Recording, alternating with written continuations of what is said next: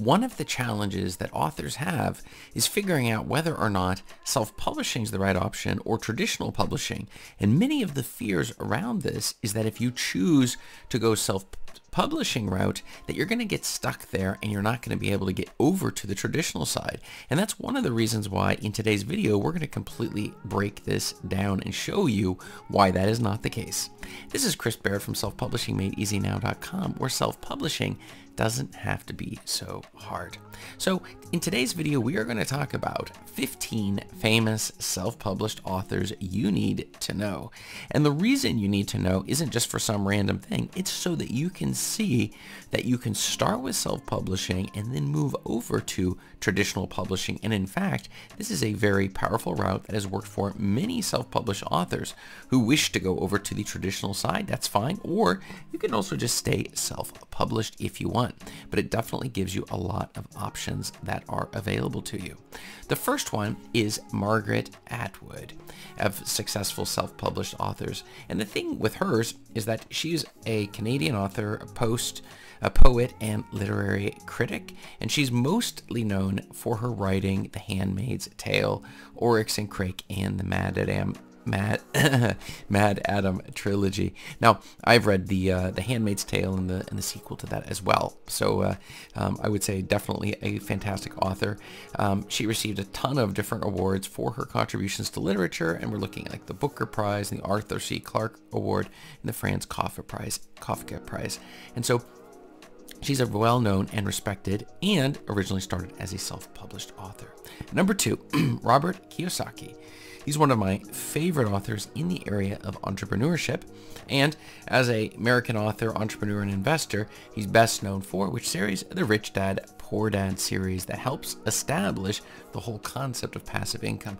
Really made a huge impact. And in fact, if you're a self-published author, this directly plays into it. You're making money while you sleep by putting your books onto Amazon or these other platforms. They sell, and then you're just making money, which is a fantastic one. And he doesn't just focus on just part of this, but he goes through the whole thing, looking at the different financial quadrants and all sorts of really cool stuff with cash flow, and looking at ways that can be done both with whether you're dealing with digital assets, but also dealing with like real estate, which is where he got his start and where he learned a lot of this. He now has 26 books, and I can tell you I've read most of them, probably about 20 of the books that he's put out there. But he's one of the most influential financial advisors in the world as of today, a really, really well-known powerhouse, and a self-published author, which is really amazing, because I think if I remember correctly, I read the story that they weren't willing to take a chance, this whole concept of Rich Dad, Poor Dad, which turned out to be a huge mistake on the traditional publisher side by not taking his book.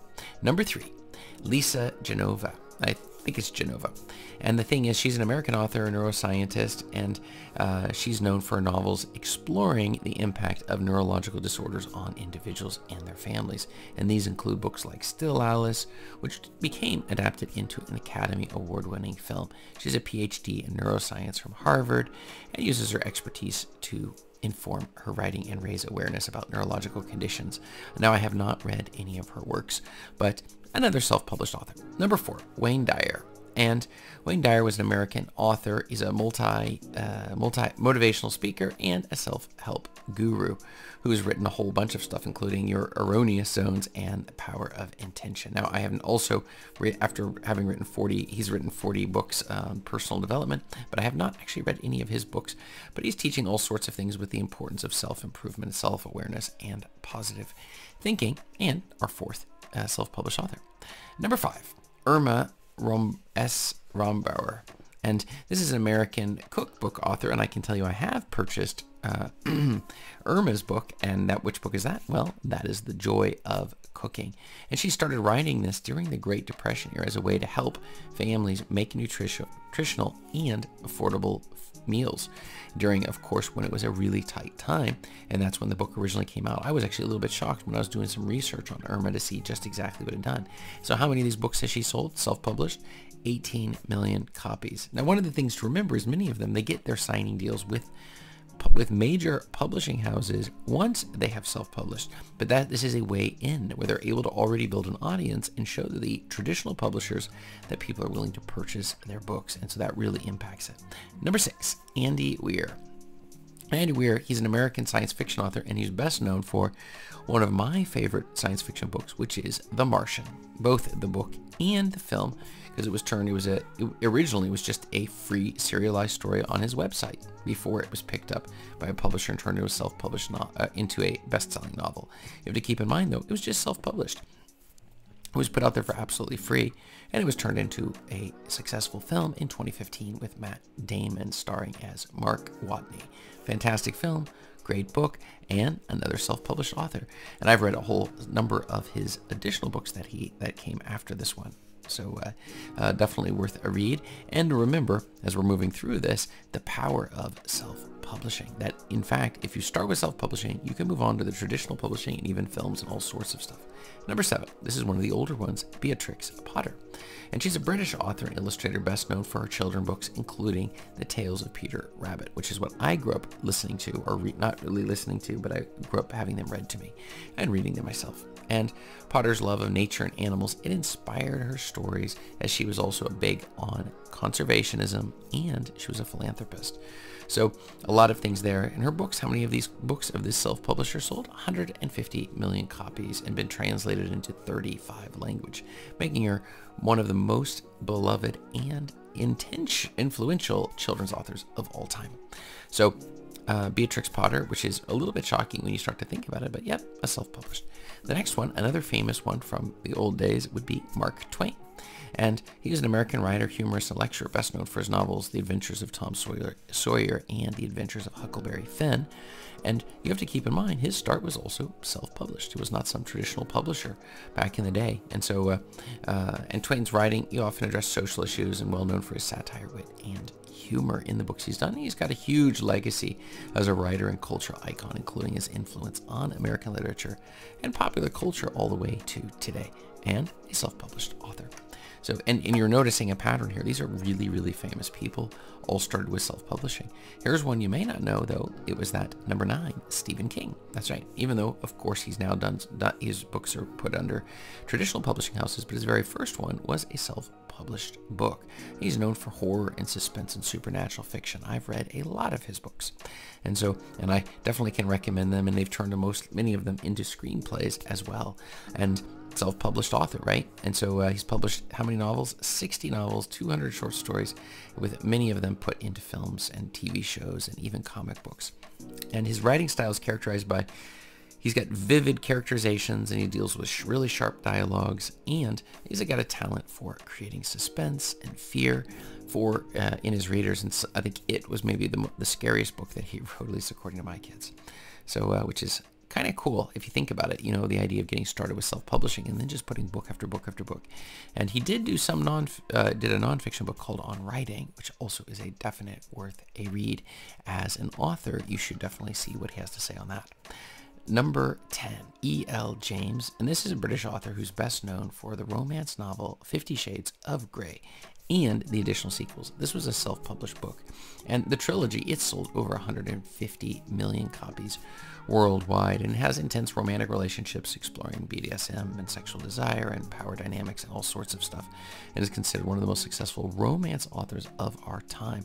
One other thing is that if you look at the number of reviews, you're looking at like 3-star average, 3.5-star average on the review front, which is really amazing because you don't need that many stars on your reviews in order to get your books to sell.